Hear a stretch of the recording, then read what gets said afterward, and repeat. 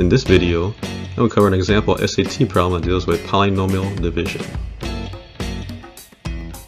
So this problem says, which of the following expressions is equivalent to x squared minus 3x plus 5 all over x minus 2? Now if you look at the answer choices, to get something that looks like that, you need to do polynomial division.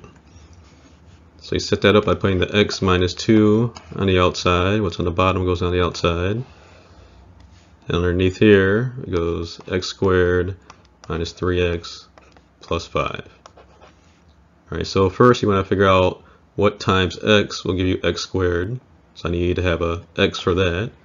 I take x times x, give me x squared. And x times the negative 2 to give me negative 2x.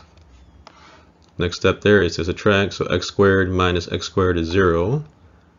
And then negative 3x minus a negative 2x, so it ends up being a plus there, so negative 3 plus 2 gives you negative 1, so negative 1x. Then you carry down the 5, so plus 5.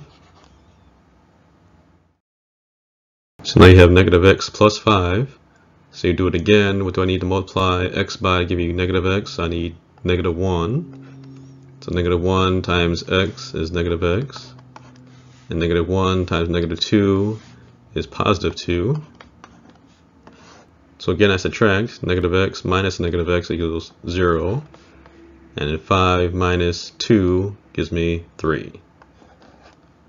So I have nothing else to bring down, so the remainder is 3. And then you write that over what you were dividing by, so x minus 2. So our answer is x minus 1 plus 3 over x minus 2. That's going to be answer choice D. Alright, so this was an example of an SAT problem dealing with polynomial division.